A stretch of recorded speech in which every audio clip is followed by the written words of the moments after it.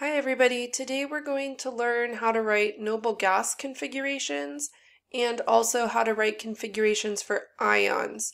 We've been doing normal full electron configurations and configurations of neutral atoms, so noble gas configuration is going to be a shortcut method we can use so we don't have to write as much out on our paper, and we'll be able to write the configuration for ions, which is important because ions are oftentimes involved in making molecules and things. So it'll be good to know how to write their configurations.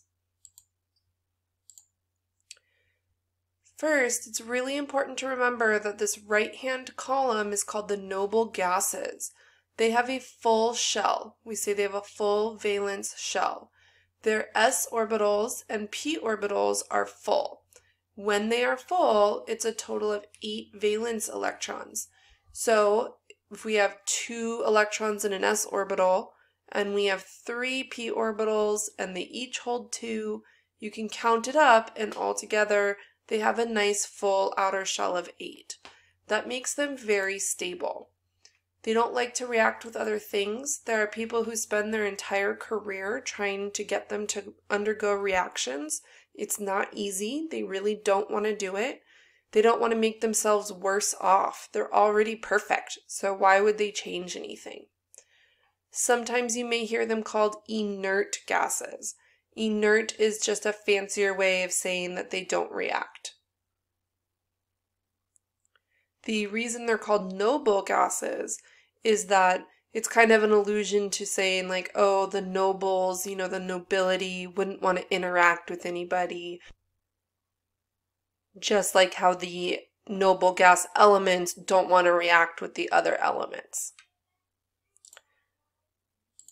All right, so let's look at some examples of these full shells. So helium is our first noble gas. It's the smallest. It's just 1s2. And you can see here that that s orbital is full. Compare that to hydrogen, which was just 1s1. It wasn't full yet. Helium is much more stable because it has that full s orbital. Next comes neon. Neon is 1s2, 2s2, 2p6. And you can see here they have a nice full shell of s and p orbitals in this second energy level. It's not that we're looking for the last orbital set to be full. We're looking for this s and p set to be full together. Here's argon. So you can see here the highest energy level is level 3. And in this highest energy level, the s and p orbitals are full. So that makes it very stable, makes it a noble gas. Next comes krypton. 1s2, 2s2, 2p6, 3s2, 3p6, 4s2, 3d10, 4p6. So if you look here, the highest energy level is energy level 4. And the s orbitals are full, and the p orbitals there are full. We don't so much care about these d orbitals because they're in a lower energy level, right? Energy level 4 is the one that's on the outside, so that's its valence. It's okay that the 4d and 4f are not full. Remember, those are so strange and funky. Elements don't really care as much about those. The s and p is kind of what we're looking at for our purposes here. Last, let's look at xenon. Here you can see energy level 5 is the highest energy level in terms of distance from the nucleus, right? It's the one that's on the outside. And its s and p orbitals are full.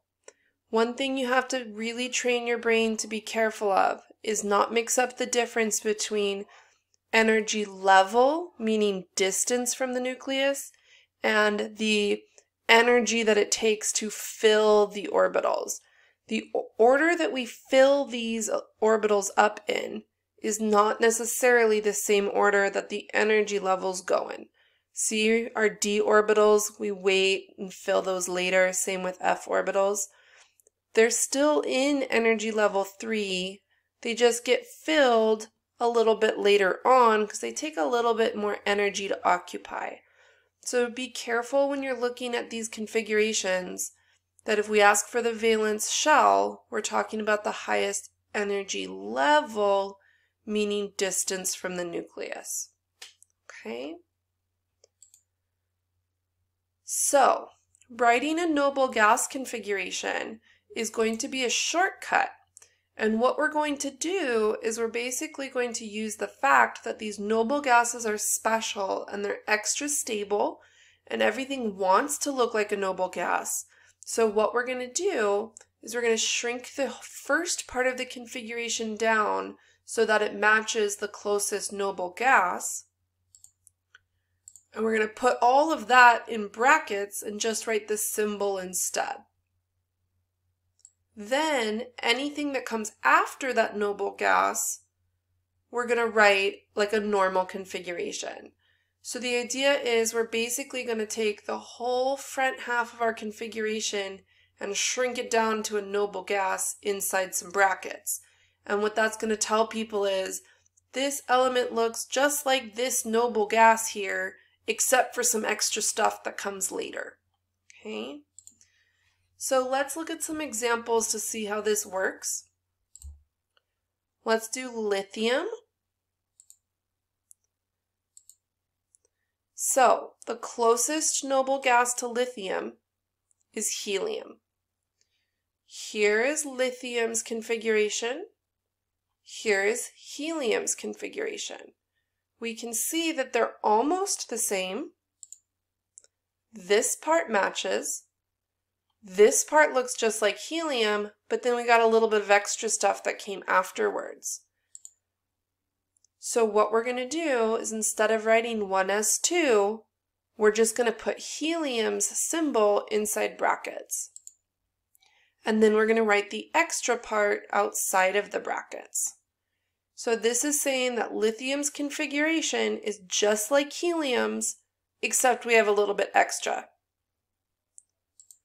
So let's look at nitrogen. The previous noble gas is still helium. I know that there's one that's closer, okay? I know that neon is a little bit closer, but we're going to the previous one. We have not gotten to neon yet. We don't have enough electrons to look like neon yet, okay? So we have to go to the one that comes before it. So helium comes before nitrogen. Here's nitrogen's configuration. And if you look, this part matches. And then we have some extra. So that's what we do. We write helium in brackets and then we write the extra on the outside.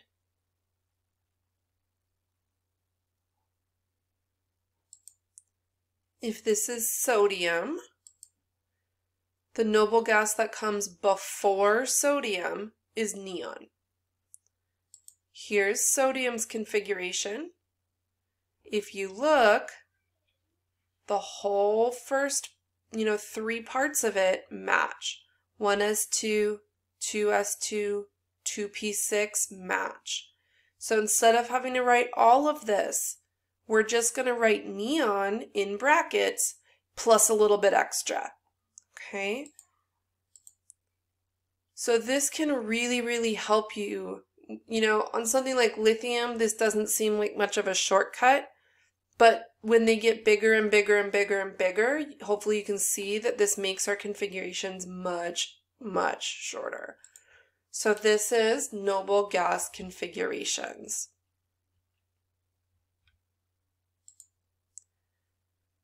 All right.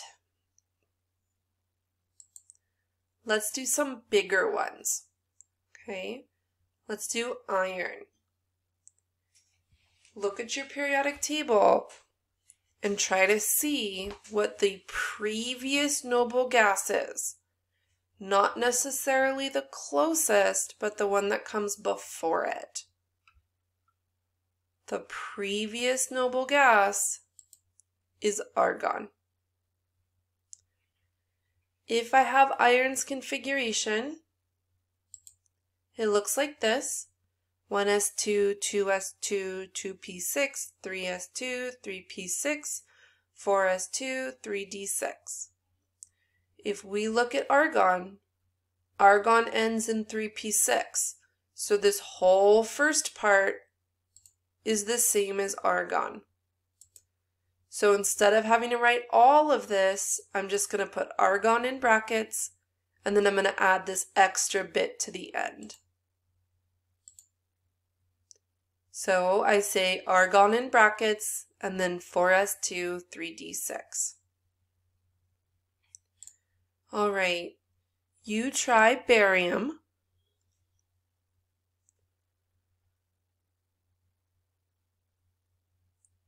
Find the previous noble gas first.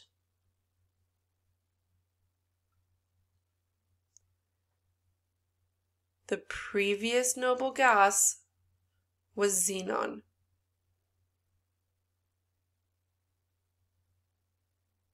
Barium's a pretty big element. It has 56 electrons. Try to write out the whole configuration first, like we've been doing.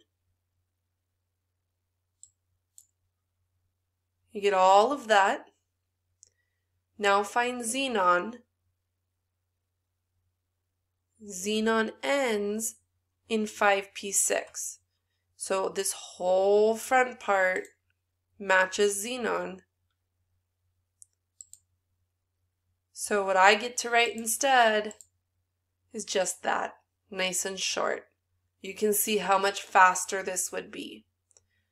This really only works if you understand that, we're going to the previous noble gas because it's nice and stable and full, and we're just trying to tell people the extra that comes after that last stable position. Okay, krypton. Try this one start to finish.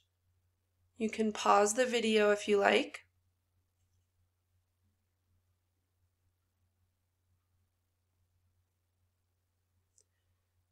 Okay, the previous noble gas was argon. The configuration for krypton ends in 4p6. The configuration for argon ended in 3p6. So it's argon plus some extra, and I get that.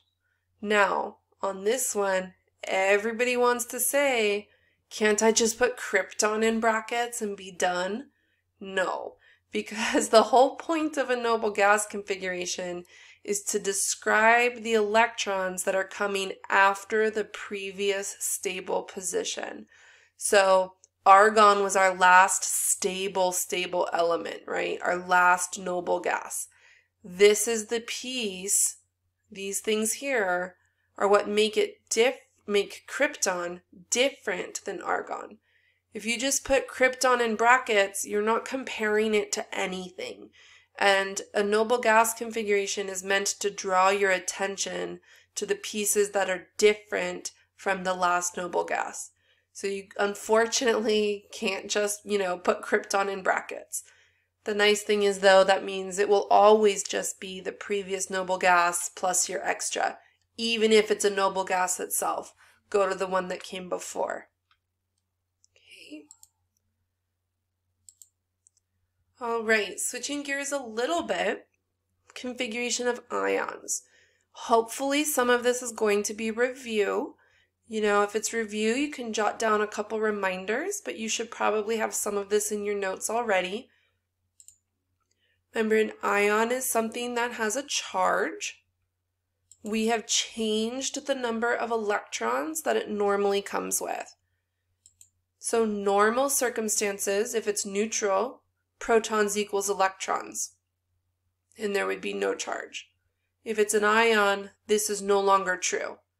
I've either taken electrons away or I've added more electrons. I'm not changing the protons.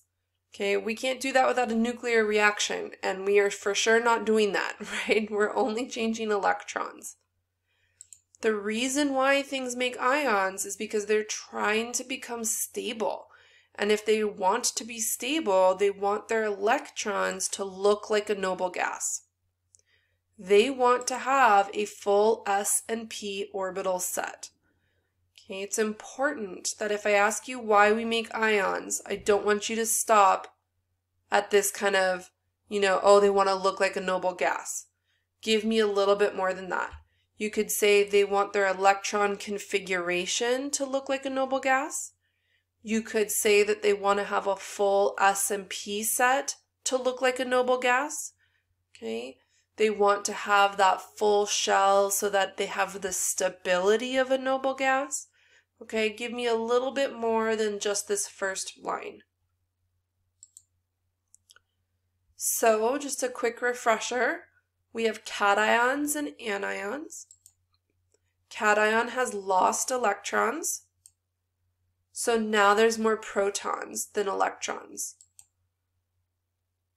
which is going to result in things not canceling out properly, so we end up with some extra positive charge on that atom.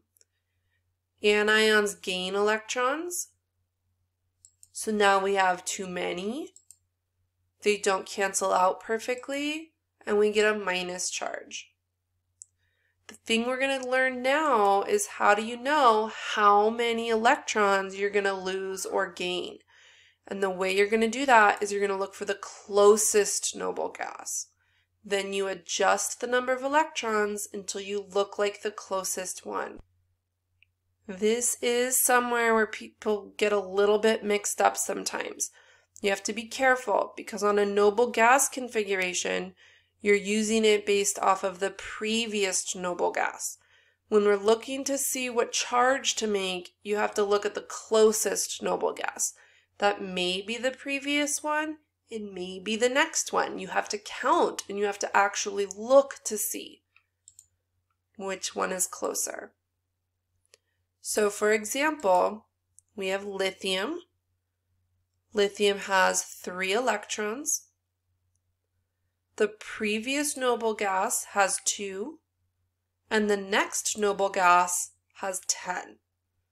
So lithium is going to, realize that it's a lot easier to lose 1 electron and look like helium than to try to go steal 7 more to look like neon. Where is it going to find 7 atoms willing to give away an electron? Or where is it going to find a couple atoms willing to give away maybe 1 or 2 or 3 at a time? It's not going to have an easy time doing that. So because helium is closer, lithium is just going to give away an extra. It's going to lose an electron. That way it looks like helium. If we lose an electron, the result is a positive charge.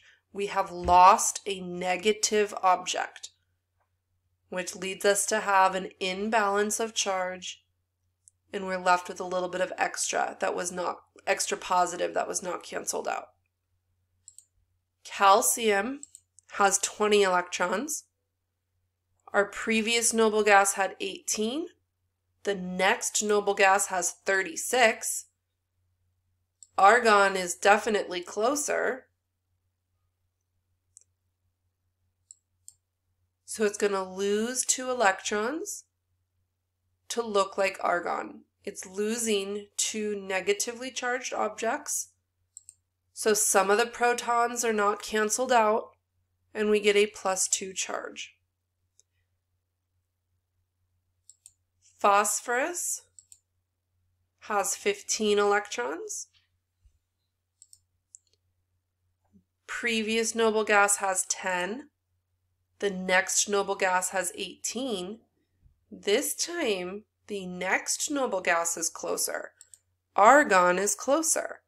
So instead of trying to lose 5 electrons, all it has to do is gain 3. So that will be an easier thing to do.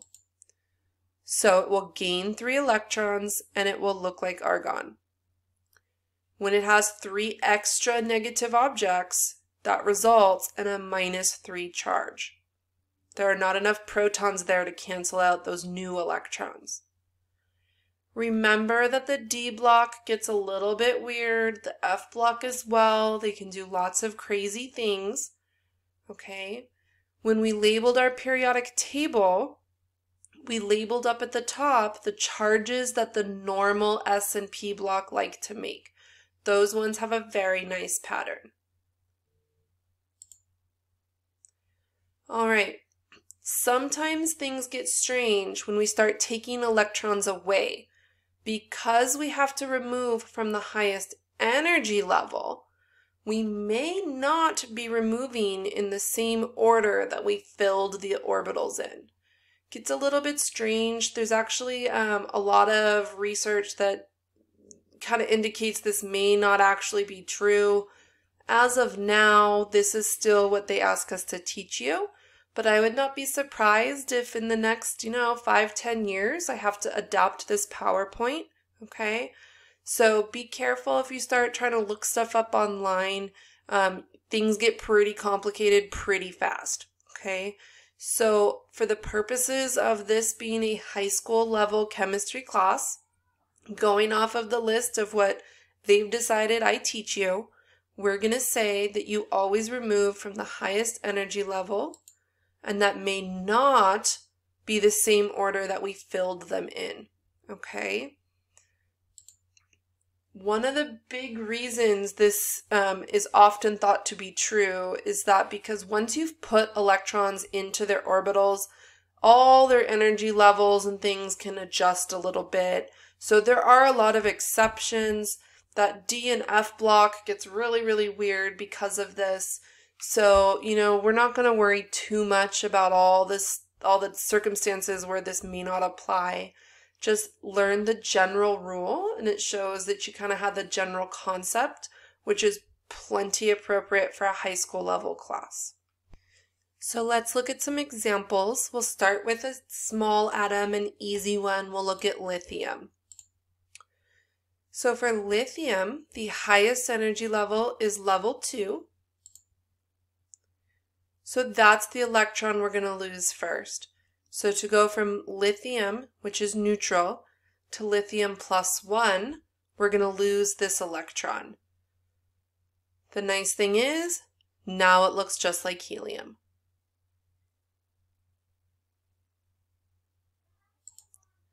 Next, let's look at calcium.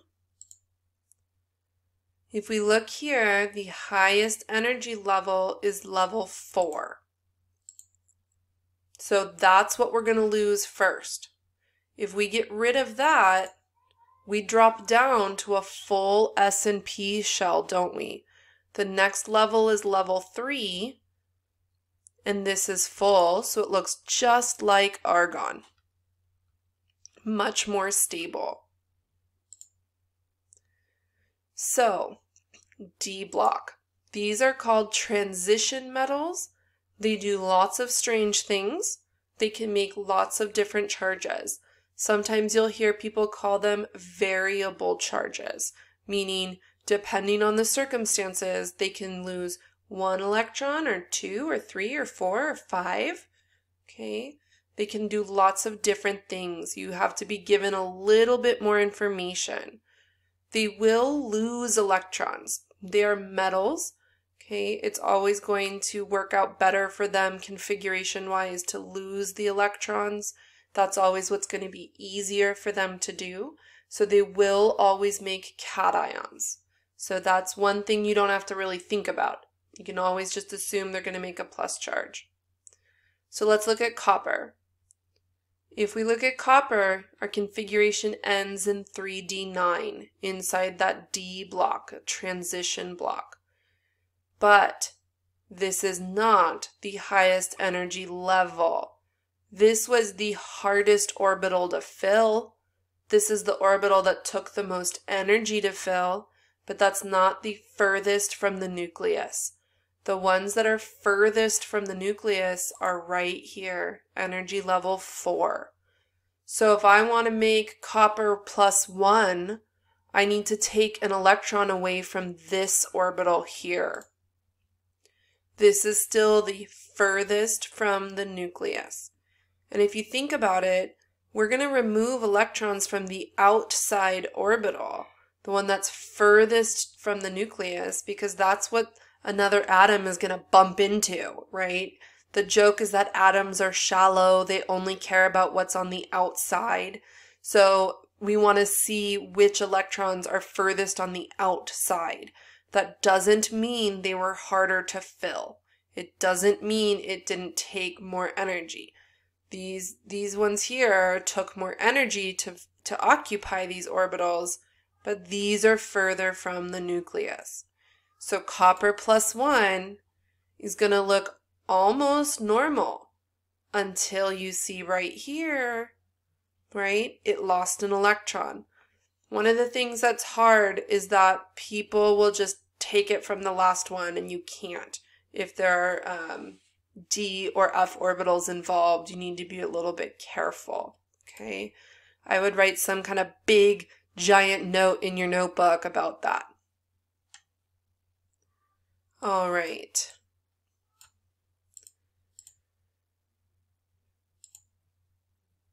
Let's look at copper 2. Well, energy level 4 is still the highest. We're still going to take electrons from there first. So now look what happens. This whole section goes away. If I'm trying to lose 2 electrons, it shrinks it down. And it's still going to end in 3d9, but we don't even have a 4s anymore. It's kind of collapsed, right? It's not there. So be careful that you're not on autopilot and you don't put it in there on accident. Okay? Once again, be very careful. So, to kind of summarize, no matter what, take the electrons from the highest energy level, the one that is furthest from the nucleus. You'll take from that p orbital set if it exists, then from the s orbitals, and only then will you come back and take from that lower d orbital set if needed. So it's really important that you remember we may not remove electrons in the same order they are filled. I tell people every single year that I'm going to give them a quiz or a test question about the configuration of ions, where you have to be careful about which orbitals you remove them from. And people know that, they're told it, they study it, they take the quiz or the test, they're going so fast, they're on autopilot, and they forget that they have to be careful, and they don't check to see which orbital they're taking away from. And it ends up one of the most missed questions every year. And then when people see their results, they think, oh shoot, I knew it, I just forgot. But that's the thing, we cannot forget, okay? We have to make sure that we know our material well enough that it is so ingrained in our heads that we take away from the highest energy level first, that you don't make that mistake, okay? Let's do one that's going to have a few more steps, a few more ions being made, so you can see this pattern happening. Okay, so let's do gallium. It's element 31. Here's its configuration.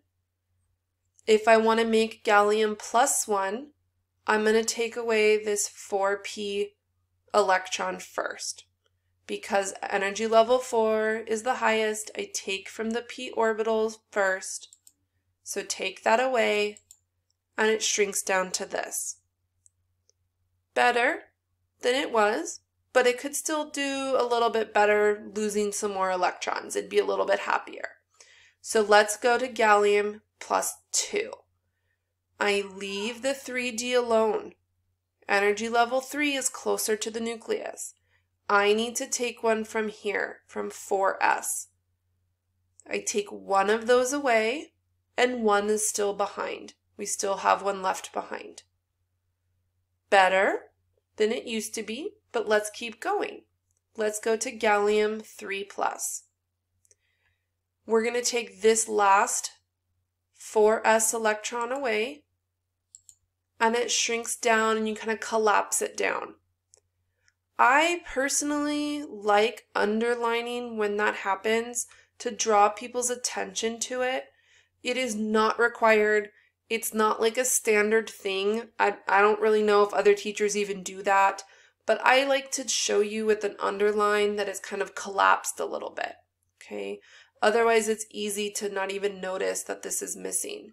On a quiz and a test, we're not going to underline it like this. We want to see if you remember to check your answer choices and to look carefully at them, okay?